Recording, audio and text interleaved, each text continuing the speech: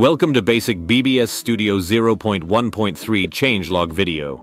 Following are highlight features of the update. First is a convenient context menu. When you click onto Viewport, which allows you to place a new replay where you right-clicked, and move a replay to the place you right-clicked.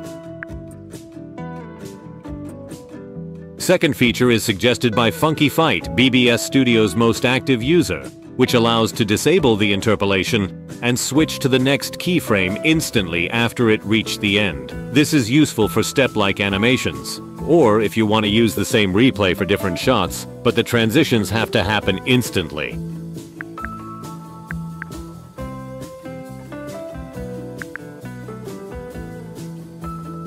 Third feature is suggested by Kiko M. New, and the feature is 2 extra animation channels that can be used within models. These channels can be accessed in the model through special variables, shown on the screen,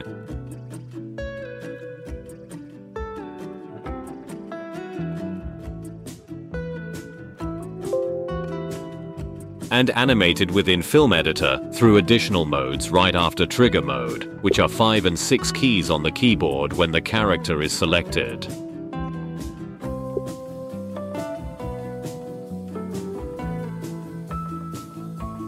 And the last, but not least, is a simple Blender-like editing of a transformation. Using G for translation, S for scale, and R for rotation keys, it's possible to enter a special mode where it's possible to edit the values by moving the mouse horizontally. This way you can spend less time sliding the values in the transformation fields. X, Y, and Z keys can be pressed to change the currently edited axis. To accept the edited value, you can either press Enter or left mouse button, or Escape or right mouse button to cancel the editing.